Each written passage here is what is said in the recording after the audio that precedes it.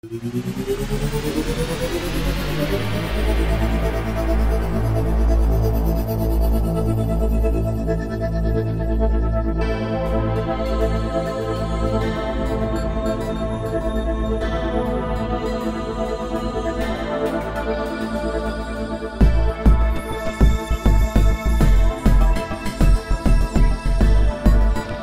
my name is Robert Aratari.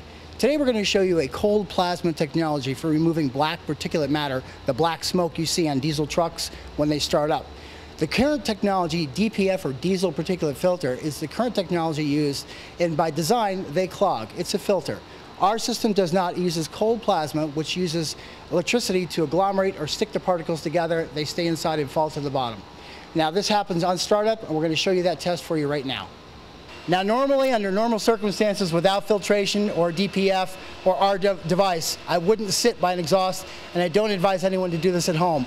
But today we're going to show you how clean our exhaust is. All right, we're going to start our truck now.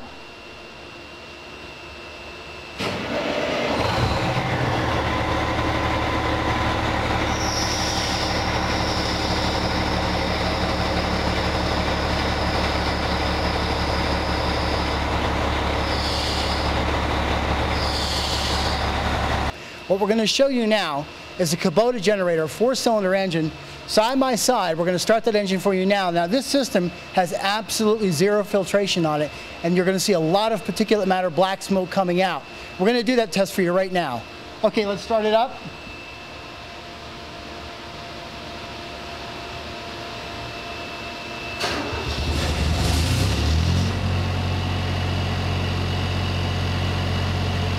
And as you can see in that test right there, there was a large amount of diesel particulate matter that came out of there on startup.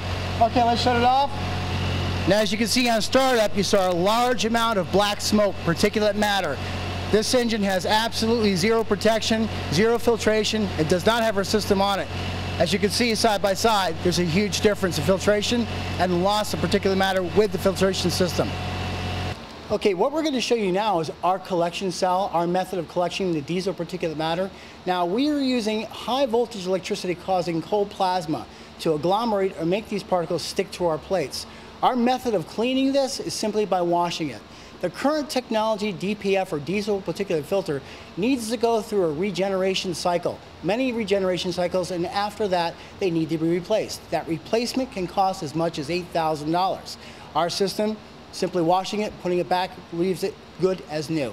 And you can also see the black dust or soot that we're taking out of the air is collected inside, and this is not in the air where it can cause numerous respiratory problems. In fact, firefighters have the #1 respiratory problems due to breathing or inhaling this black dust.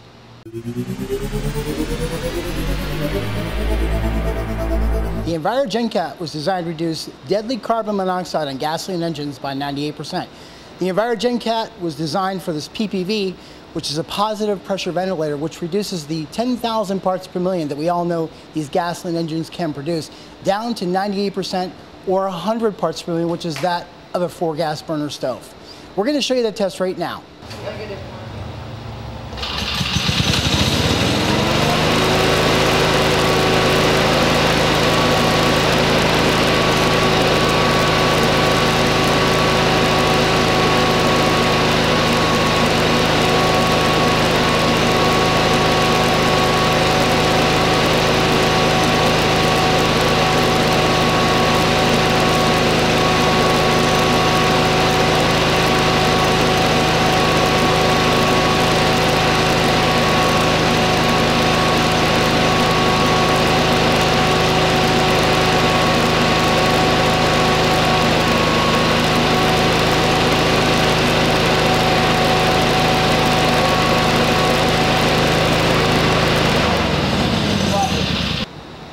As you can see there, with startup, we had a slight rise in numbers, and as the engine heated up, there's a thermochemical reaction. The unit came down, the numbers came down, leveled off at about 50 or 60 parts per million.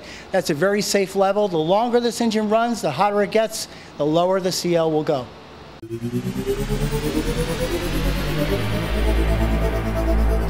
Okay, now we're going to show you another unit, a PPV, a slightly larger positive pressure ventilator, but nonetheless a gasoline engine producing large amounts of carbon monoxide. This engine is going to be run without the EnviroGenCat technology. We're going to show you just how fast and how high those numbers can go.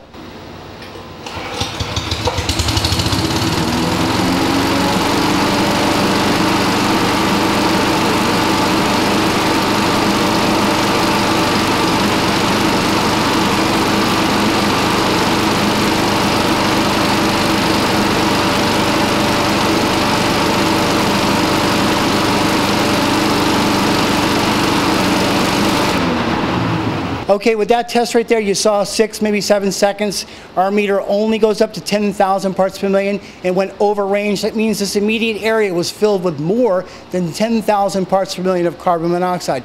Deadly carbon monoxide, which means that's 10 times the amount it takes to kill a human being in just a matter of minutes. The unit you saw before is a very safe device. This device is not. The EnviroGenCat, get one today.